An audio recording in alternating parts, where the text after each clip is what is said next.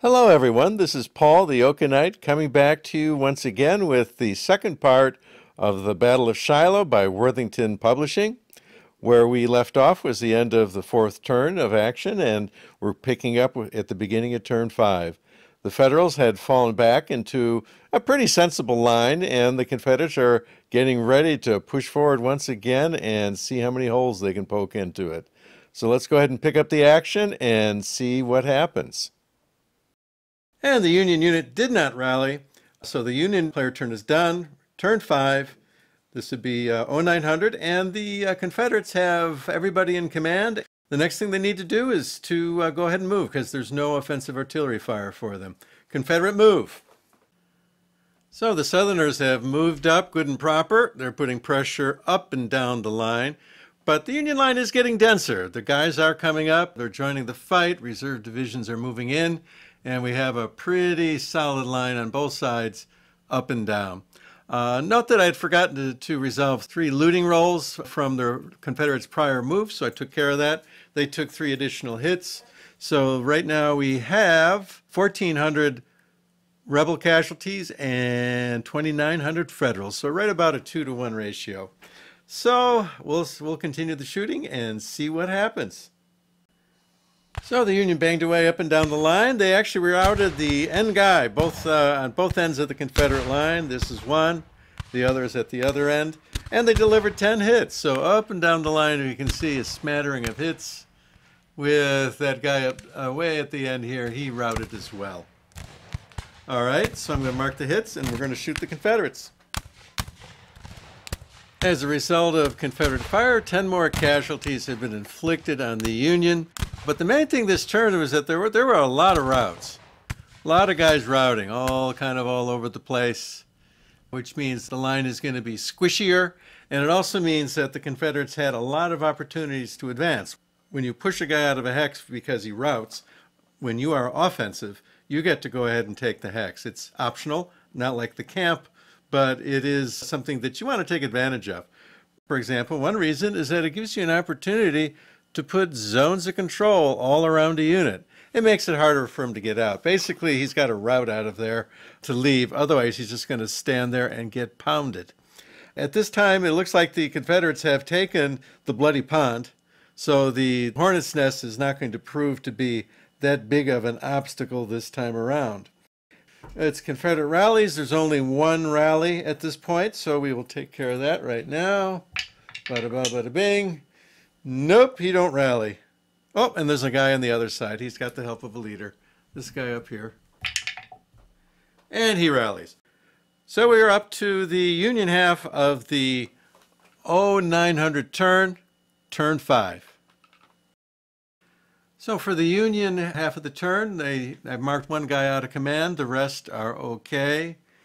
Everybody is now awake, so we no longer have to deal with that, although the camp stay on the map until the Confederate stumbles into them.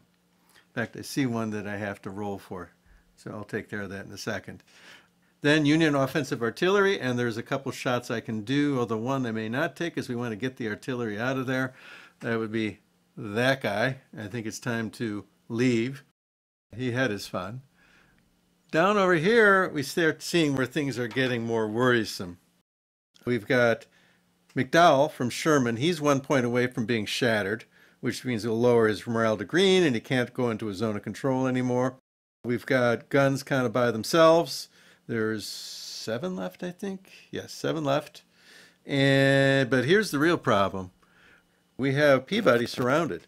Not surrounded. He's surrounded by zones of control, which means he can't move out of there. He can route out of there. It'll cost him an extra hit to do it, but he could, or just retreat out of there as a result of combat. But barring that, he can't move. So we're kind of stuck. We don't want to let him get surrounded because then he could pick up and pull. It's over 2,000 guys in there, so that would be a really bad thing. So it's almost like the Union is being forced to do some defending, forced to try to relieve Peabody, at least for one turn, to see if we can get him out of there. Same thing with this artillery battalion, but there's only 2 left. There's only 2 left here, so it's like, well, I don't really care. A bunch of guys routed. We have 6 routed units. We do have Hurlbut who can kind of be fed in, so that can help, but the real problem is right around Prentice. We're going to have to see what we can do. All right, I got some offensive artillery that I think I'm going to do. So the Union took 2 artillery fires as offensive fire.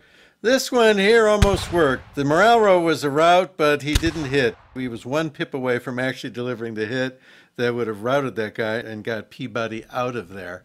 So, horseshoes and hand grenades, it didn't work. Okay, this guy fired. He missed miserably. That means they cannot move. So they're anchored in place. Everybody else has got to reinforce around them such as we can. All right, we are now up to Union movement. Everybody's active. Grant is on the board. Here we go. So the Federals have done their 0900 move. The last division, W.H.L. Wallace, has activated, and he's going into this mass of humanity that's milling around in Cloud Field. Thousands of Federal troops just trying to find somewhere to go, pulling away from the lines, a bunch of scared farm boys leaving the battle. We have a desperate attempt going on here to relieve Peabody. Prentice in person and his unbrigaded unit is going in there. The unbrigaded guys are green, but with Prentice there, maybe they'll hold. The danger is if this gets fully surrounded, Peabody could be picked up off the map should he break morale. Right now he's got, 2,200 troops? 2,400 troops. So that would be yet another disaster for the Union should that occur.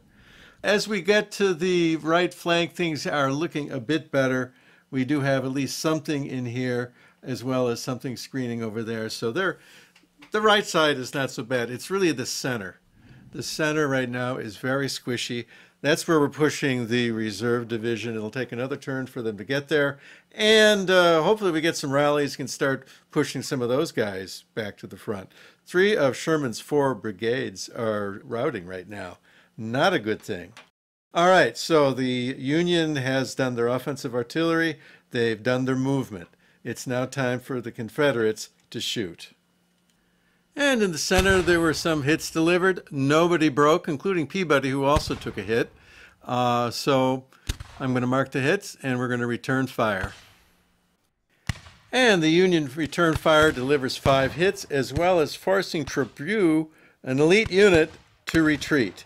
And that allowed Williams to go ahead and move back up adjacent to the peach orchard. So they're pushing back to put some pressure on the peach orchard. 2 hits were delivered on one of the units that's kind of putting pressure on Peabody, but he didn't move. He just took hits and he's still there. So now we have to mark the hits, and I'm going to roll for all these routes, these many, many routes that the Union needs to recover from. So we are now at 1000 hours on the morning of April 6th, first day of the battle.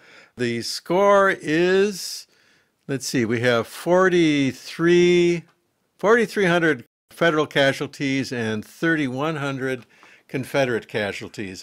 I've been seeing the Confederates starting to catch up in casualties because of the looting.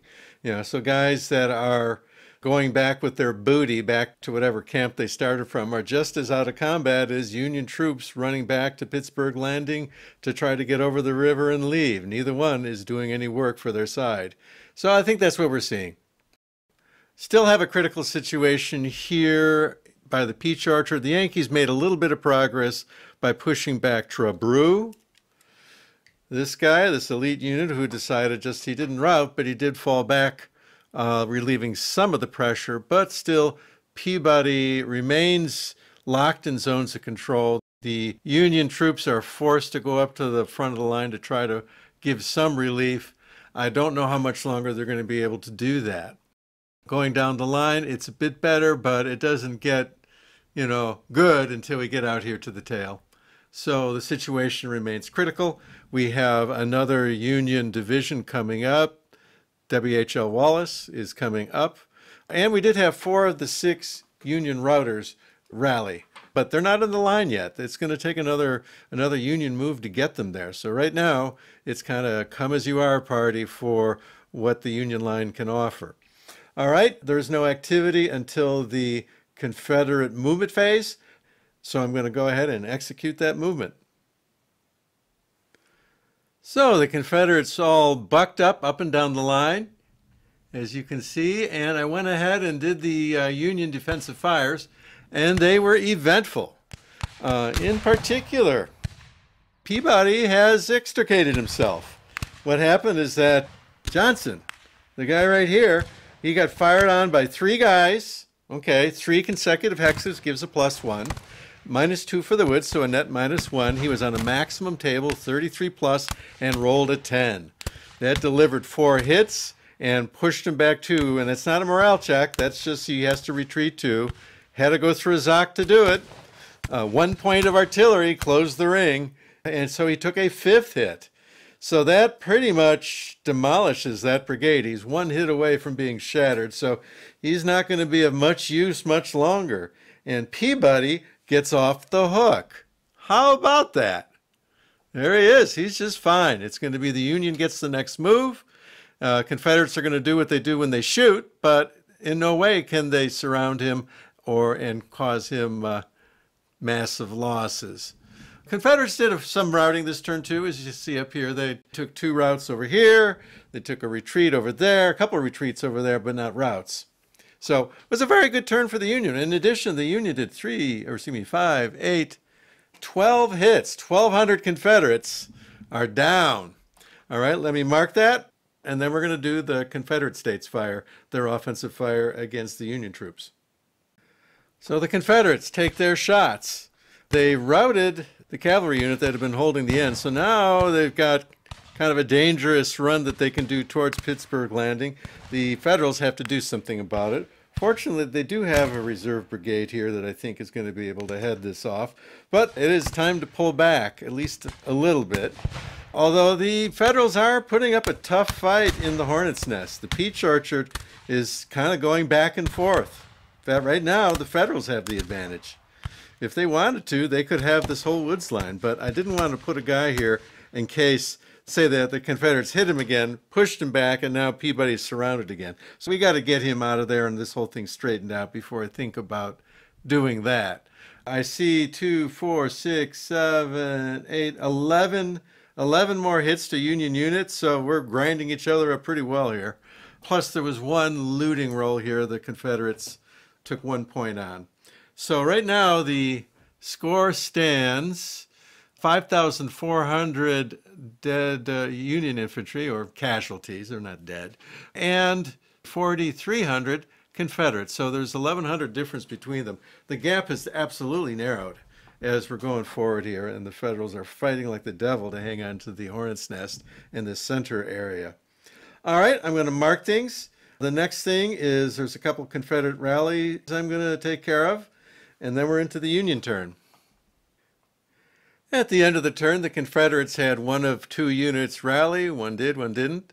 And so we are up to the Union half of turn 6, which is the 1,000-hour turn. Everybody's in command at this point in time. Even Stuart's in command. Sherman finally got over by him, and they're consolidating in the right center part of the line. The Union needs to also consolidate along here and reform this line because that is the most direct path to Pittsburgh Landing. Did a little bit of math, and yes, the Union has to fall back no faster than 1 hex a turn. That's pretty much at a 50-50 mark right now. If the Confederates can get 1 hex a turn, it's possible they could take it on their last turn, but yeah, we have some game to play between then and now, so we'll see what happens. All right, so the Union is in command. Everybody's active, so we don't deal with that phase anymore. I'm going to waive all artillery fire, offensive artillery fire, in favor of moving everything. So it's the Union move. So I went ahead and did the Union move, and then I went ahead and did the 1 exchange fire that there was. Let me explain. The Union moved up in this angular sort of formation. So their line is pretty orderly, except for the right flank, which is kind of torn a little bit, but there's enough there to stop the Confederates from just kind of going forward, especially with this cavalry back here. There's Bedford Forrest and his buddies, and we have to keep them in check. I think it'll be okay, partly because we have most of WHL Wallace yet to commit to the line. Tuttle's the only Wallace unit in the line right now. So I think the plan is to slide Sherman and McClernand over to the right to fill in the right side of the line while we feed WHL Wallace into the line right at the pivot here. Meanwhile, we've got Hurlbut is responsible for protecting the direct route to Pittsburgh Landing. As long as he can do that, I think the Union is in fair shape. We extricated Peabody from the trap that he was in, and he's not too badly hurt. He's got 2,100 guys there, so he took 6 hits. Not too bad considering the position that he was in. He was facing a possible annihilation. But not only did we do that, but Johnson took a big hit, and he's got only 1,100 guys left of his 2,000. One more hit, and he's combat ineffective.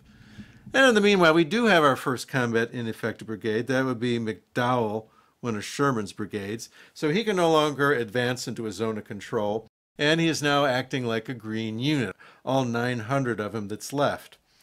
Overall, it looked pretty precarious for the Union there for a bit, but they seem to have recovered for the time being.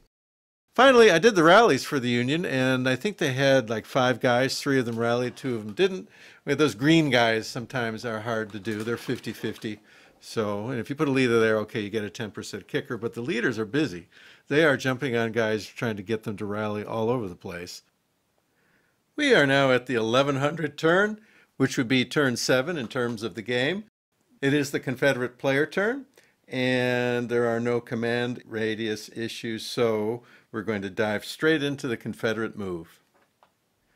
And the Confederates, as expected, have bucked up against the Union line all the way up and down the line. It's going to be another massive exchange of fire. On the Union right flank, we have the Confederate cavalry getting into action with Bedford Forrest in the lead.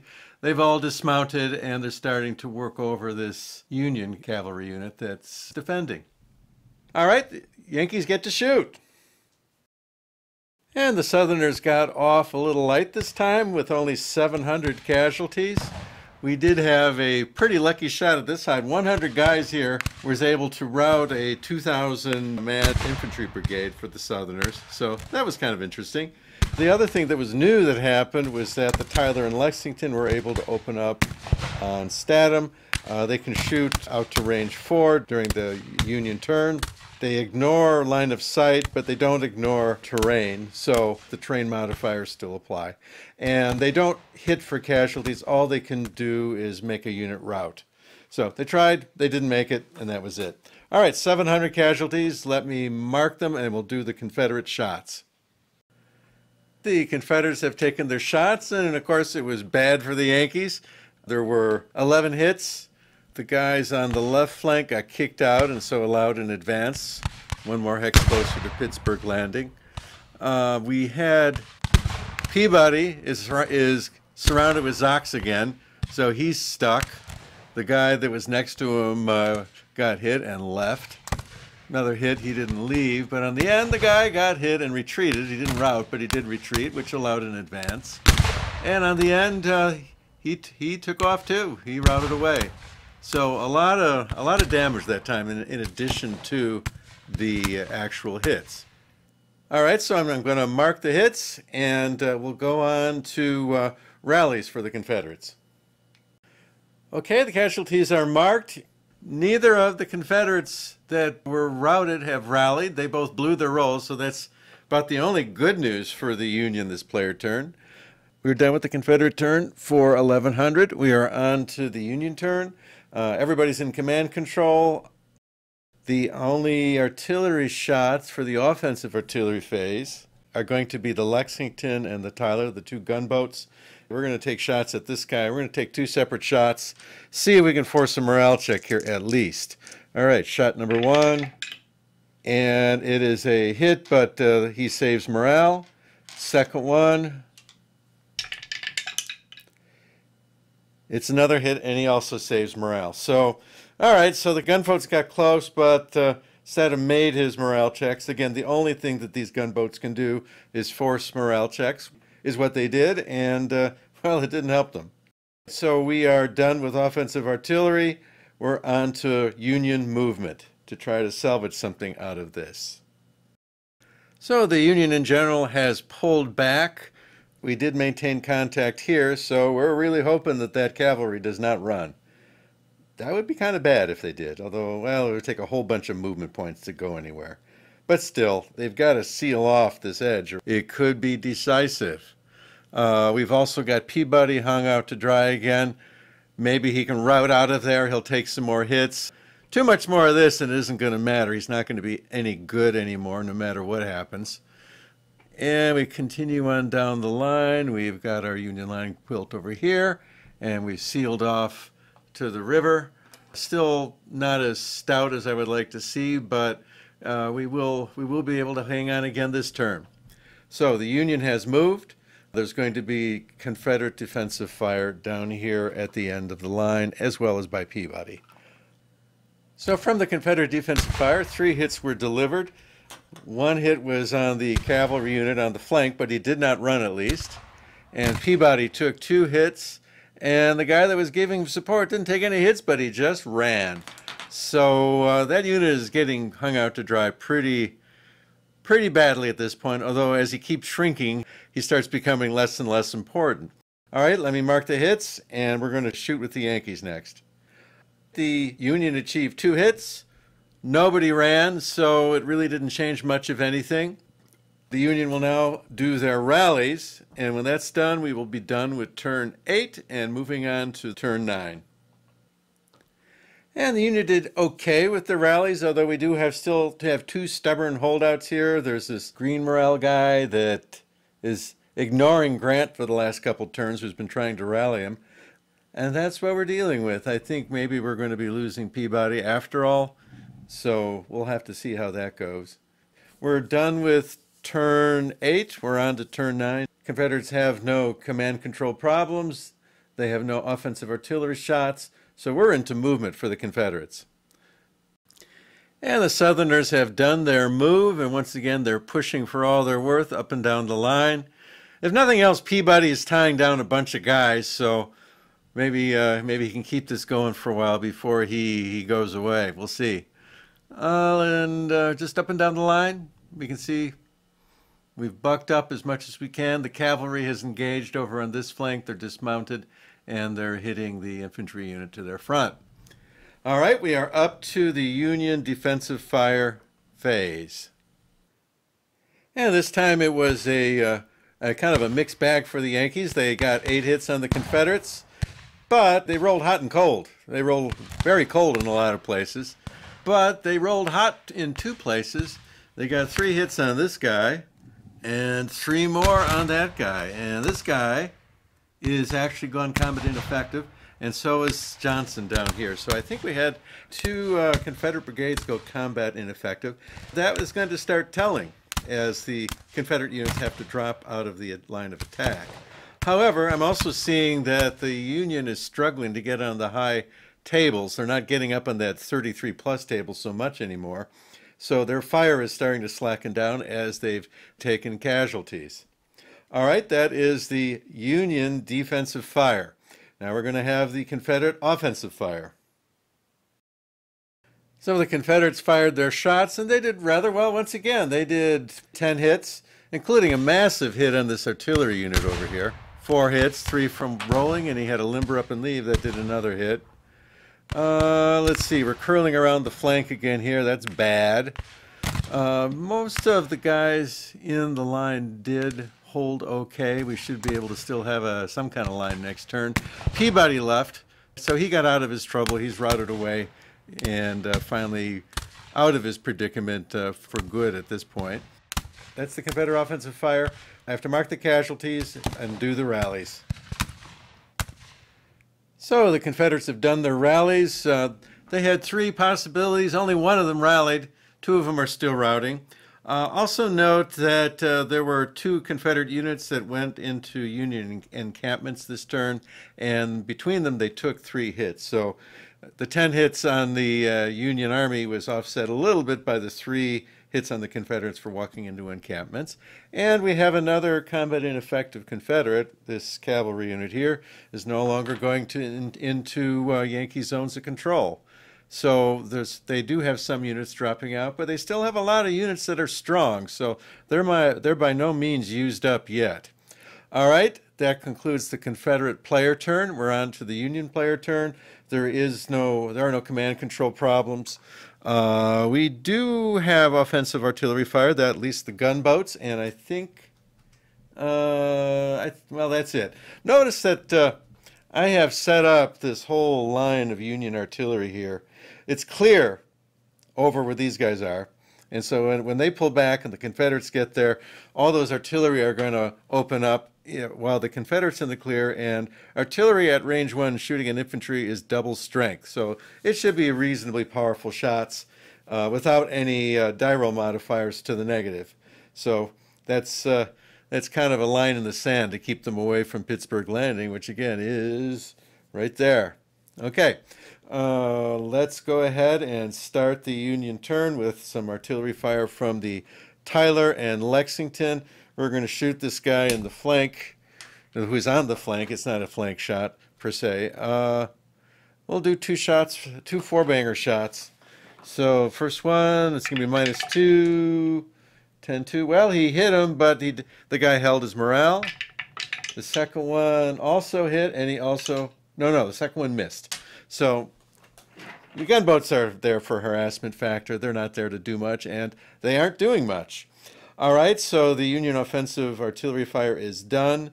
We're up to Union movement. So the Union in general has pulled back and broken contact. Couple exceptions.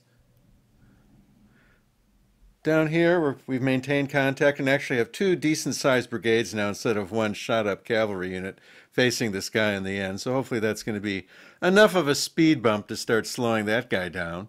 And we're not going to let this understrength cavalry unit dissuade us from staying in these hexes. So we're going to exchange fire there. I'm going to go ahead and do all the exchanges of fire. It's not going to be a whole lot. Then we will be up to the rally phase for the Union. So the units exchanged fire. The Confederates did nothing with any of their shots. However, these two brigades that I brought up did put a twist on this guy. 3 hits and pushed him back 2. Did not rout him, but did deliver some hits to him. And a nibble on the cavalry unit up here for a total of 4 hits on the Confederates and none on the Union. That was the offensive fire, or the exchange of fire, the defensive and offensive fire in the Union half of the turn. Of the rallies, there were, I think, 4 successes, 2 failures. And once again, these green guys simply refused to listen to Ulysses Grant, who's stacked with them, and I think they failed 3 consecutive rolls so far.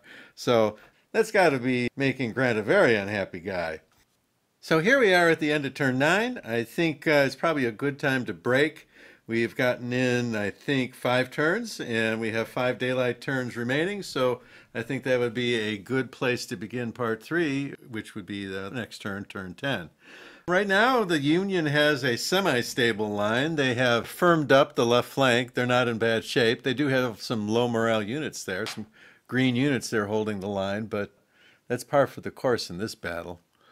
They are still squishy on the right flank, but the main threat on the right flank is this hex. This is where Lew Wallace comes in. So the Federals want to hang on to this through turn 14. Then they get a whole nother division coming on there, a fresh division, which is going to do good things for them on the second day. All right, if you've stuck with me this long, I appreciate it. I'd love to have your subscription. If you want to see more of this kind of good stuff, make it easy on yourself by subscribing, hitting the notification button. And I do enjoy your comments very much. They help me a lot. I've learned a lot from the comments that I've received from you guys. But for now, I think that's a wrap on part 2 of this series. So I think at this time, I'm simply going to wish you all a pleasant evening. Bye-bye.